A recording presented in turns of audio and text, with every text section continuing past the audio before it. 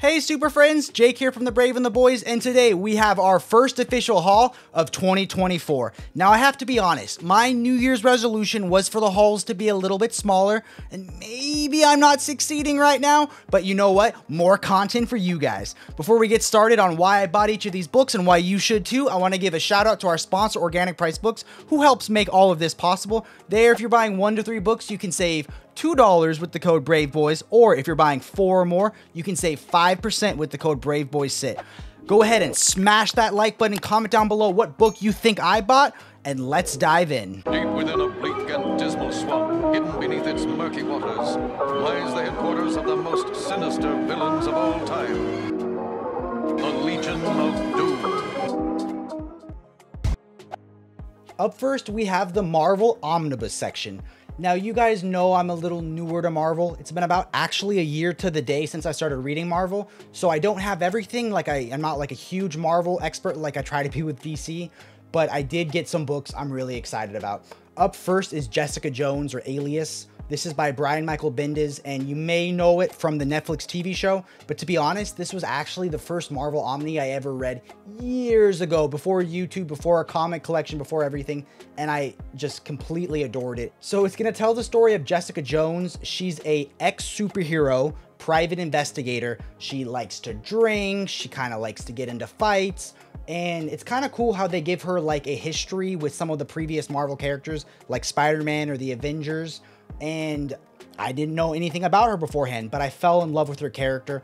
The stuff that has happened to her, the trauma in her past, and the way she overcomes it is incredible, and you have to read it. And the villain, the Purple Man, is so frightening. Then up next, we have the Hawkeye Omnibus, which I've wanted to read ever since the TV show. This is the Matt Fraction and David Aja stuff, and I've always wanted to read it. So it's going to tell you the story of Hawkeye, Kate Bishop, Pizza Dog. It has that incredible David Aja art. I love his style. It's so unique, and it just seems like a fun story. I was so glad this came back into print, and I'm glad I didn't pay out of print prices for it.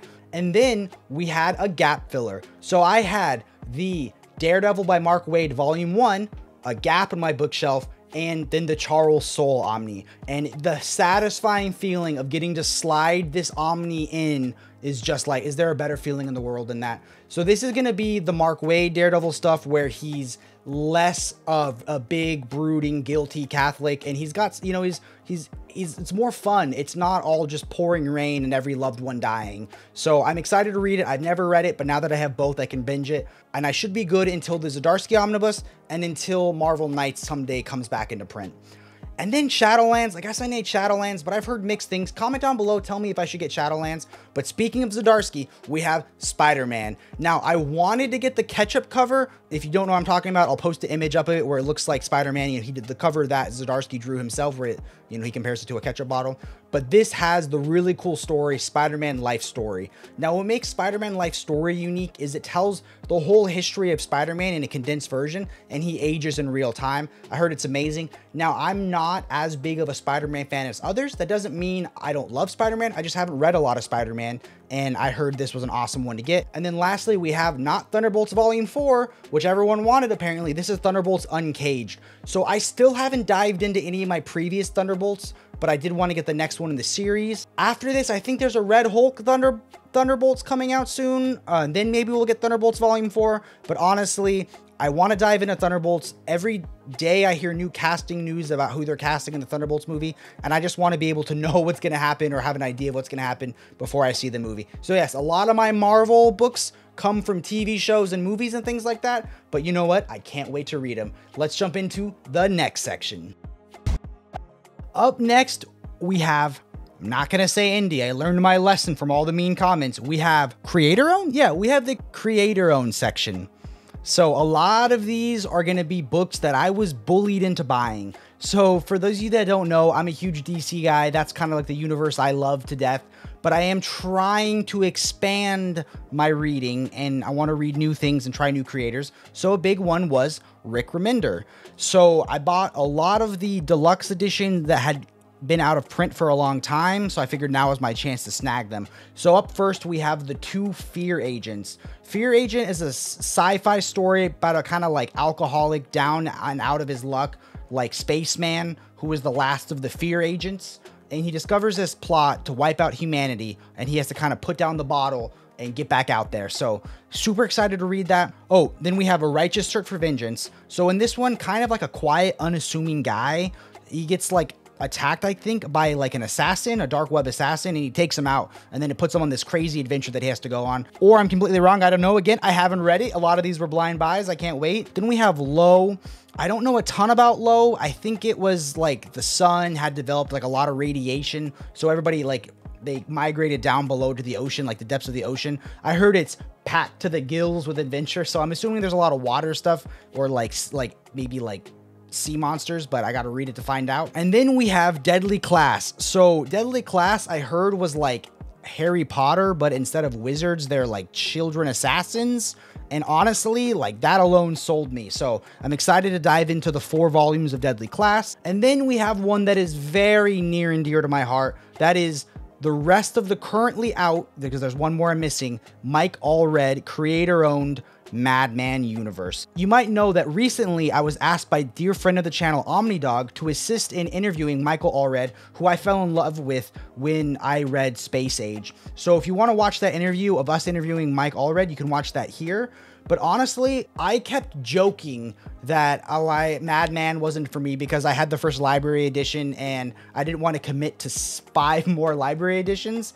But then after the interview, I read Madman and I stayed up all night reading it. Like I literally haven't done that in years. I stayed up till like 4 in the morning reading it, and it is crazy. So Madman is about the Madman character, aka Frank Einstein, which was a creation of Allred, and he's kind of weird. It's like 1950s pop, sci-fi, like a love letter to sci-fi.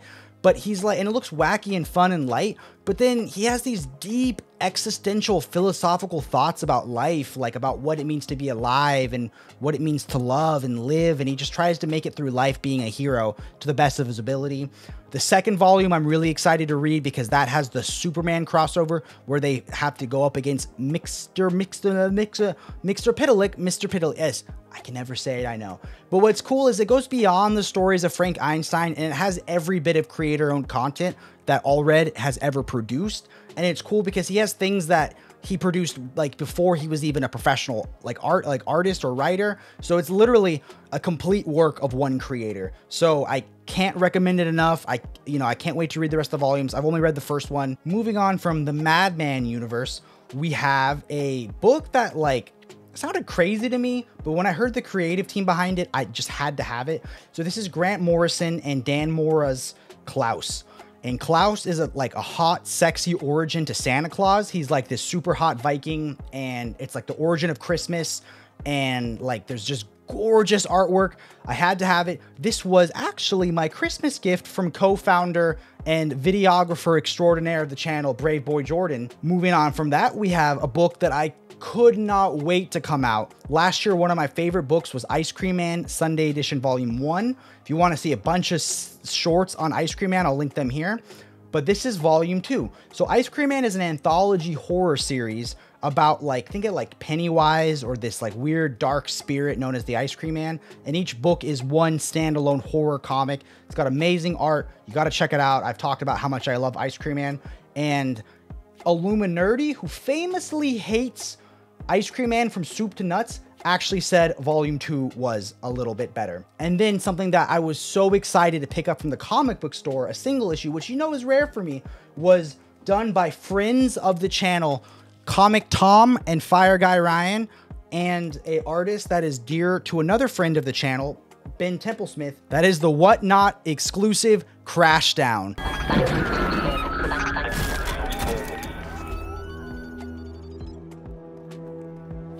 So I got a couple covers for it because you can't have enough Crashdown in your life. You got that amazing Ben Templesmith art. You got the amazing writing duo team of Fire Guy Ryan and Comic Tom. And what is Crashdown? It's one part sci-fi love letter. So you got a little bit of Blade Runner and Doom and Aliens, of course. But then you have these giant monsters. It gives you like a total H.P. Lovecraft vibe. And it is the story of people out in space trying to find a new home as they deal with unimaginable horrors. Now, by the time this comes out, I believe issue 2 is too late to pre-order, But go ahead to your comic book shops and look for issue 1 and 2. You can still pre-order issue 3 and the final issue, issue 4. So go ahead and read Crashdown. If you want to watch us interview the creators and learn more about Crashdown, we'll link that here. I'll also have a link down in the description below where you can pre-order Crashdown yourself. So Crashdown, you guys got to read it. Now there's one last thing that we are unbelievably excited to show you guys. So this is something that me and Jordan are both very proud of. That is, we both have our first dollar from YouTube. So what this means is the way YouTube works is if you guys watch our videos enough time, if we get enough views, we start to make some pennies, and eventually those pennies stack up. And when you get $100 in your YouTube account, YouTube puts a payment into your personal account. So we have an account that we set up for the Brave and the Boys, but of course we've never had anything in there because, you know, we're still small, we're still growing. But we finally, because of the amazing viewers, the amazing friends of the channel, the amazing people like you, we got enough to make our first payment. So we went to the bank, we withdrew 2 $1 bills, and we put them in plaques. Guys, we're officially a real YouTuber. I have said for the longest time, I only ever wanted to make $1. So this was all I wanted to earn.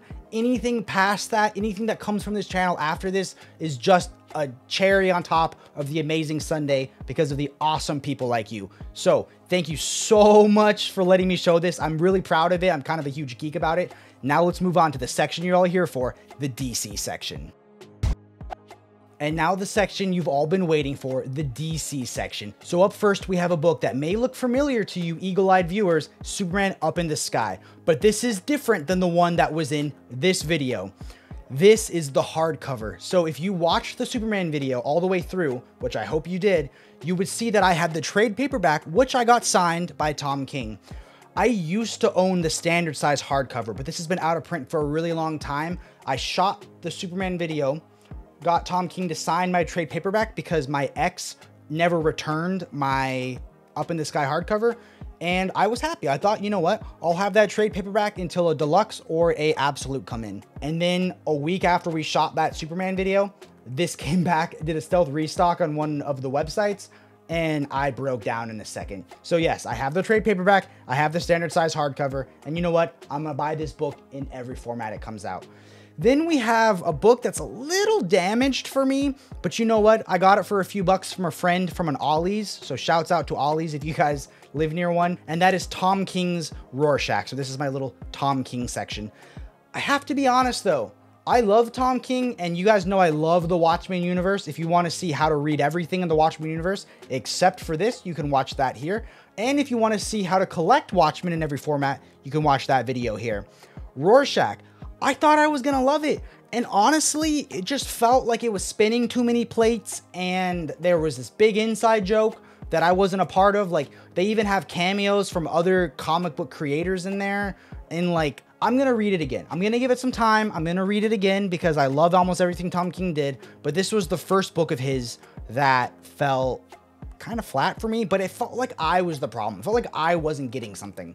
Maybe you read it. If you got something from this and you like it, maybe send me a message because I want to get it. I want to be in on the joke. Like, but it just, I don't think it was for me. I don't think I gained anything from it. You know, maybe it's not for me. Speaking of a book that is for me, we have the John Byrne Man of Steels. So I did include these in my honorable mention of the Superman video, but I've only read the initial arc, which is Man of Steel, the 6 issues, and I loved it. I know it's controversial. A lot of people think he saved Superman. A lot of people think he took away everything that made Superman great. So I want to read more of it, and I want to hear more opinions on if it's good or not. Now moving on to more recent Superman, we have Birthright. Birthright you might see. Birthright you've seen before. If you want to watch my top 10 DC comics of the year, I'll include that here. Loved Birthright, thought it was incredible. It's my favorite origin of Superman. Then we have Secret Origin, my 3rd favorite origin of Superman, which is still amazing, and I loved it, and the art is incredible. Then we have Camelot Falls. I bought Camelot Falls because it was recommended as a good Superman story, and then I read like 15 Superman books in a row, and I was like, you know what? I can't read every Superman book. I gotta just shoot the video. So I actually don't know anything about Camelot Falls. If you like Camelot Falls, let me know in the comments down below. Then we got a book that I actually gotta buy in person. So there was a shop called Half Off Books in the downtown area where I live, and I was out getting coffee, and I walked by it. It wasn't open yet. And I looked inside, and I guess they sell books, any books, for half off cover price. And I looked in and saw some Omnis, and I was like, oh my God, like, I want to come back when they're open. So I came back when they were open. I got Alias, and I got this. Now, I have to be honest, New 52 Superman's not really my jam. He's a little too grunge, a little too fight the establishment. You know, he's kind of a little too angry. You know, I like my Superman in underwear and a cape, but I want to read it. I love Grant Morrison, but it might not be for me. Now, a book that is for me and was recommended to me by a friend of the channel and I bought live on air, Solo. So Solo is a super cool experiment DC did where they got the greatest artists that they had, Darwin Cook, Mike Allred, Tim Sale, and basically said you have 30 or 40 pages. You can use any character, anything you want. You have no restrictions, basically. Tell whatever story you want to tell. So I do double dip it a little bit in this next one. So Solo by Darwin Cook is in this one right here. And then I think the Tim Sale storyline that's in here, I have in the For All Seasons Absolute.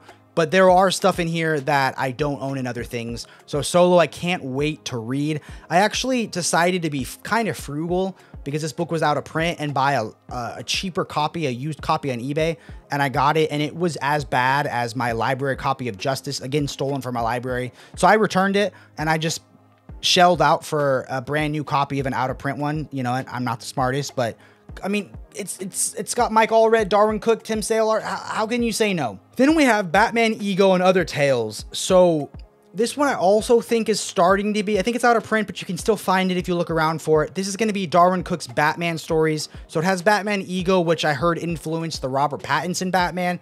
It's going to have Selina's Big Score, which is the Ed Brubaker, Darwin Cook storyline of Catwoman's Big Heist. And after reading Parker, I got really into heist books and I kind of just wanted more of it. And I don't know if I need the Catwoman Omni. I'm sure in 3 months I'll buy it or something, and then James will clip this and say, I don't need the Catwoman. You guys never let me forget anything. But you know what?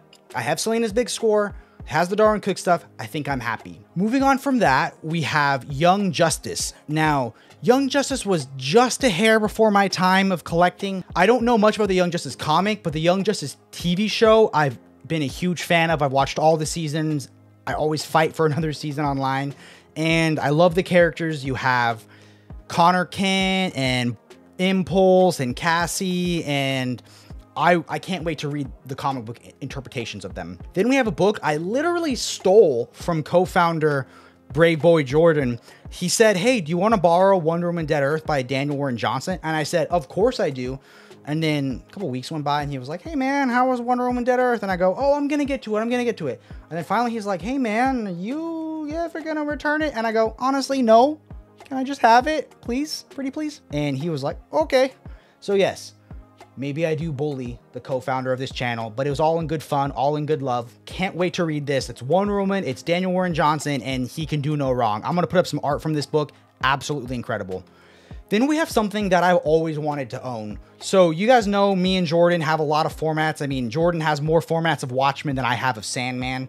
And this was one format I always wanted to own, but it was hard to justify. This was the collector's edition. So instead of it being one large book, it is 12 individual deluxe editions for each issue. Now, I've heard other friends float this idea, and I'm totally going to steal it.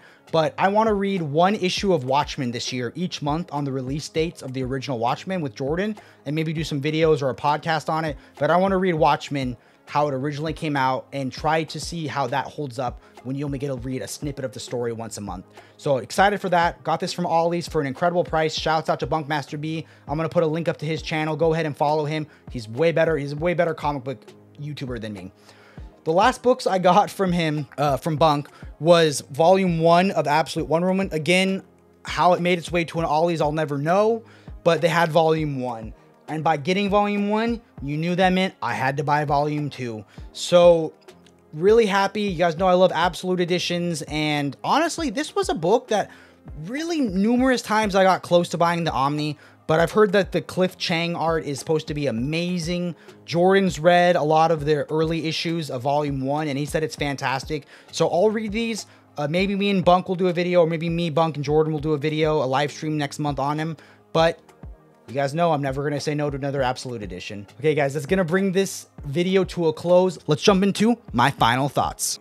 And that's going to bring this video to a close. I want to thank you all from the bottom of my heart for supporting this channel and supporting Jordan and I, helping us fund our hobby, helping us connect with so many of you and making friends and reading some awesome books. If you want to support our channel, there's a couple ways you can do that. We have a Discord, we have merch, and we have our sponsor, Organic Price Books. There, if you're buying 1 to 3 books, you can save $2 with the code Braveboys. Or if you're buying 4 or more, you can save 5% with the code Braveboyssit. If you like the video, go ahead and smash that like button, click subscribe, ring that bell for notifications so you don't miss anything, and comment down below what book I should read first. Hey everyone, you're amazing, keep being awesome, keep reading, and stay brave.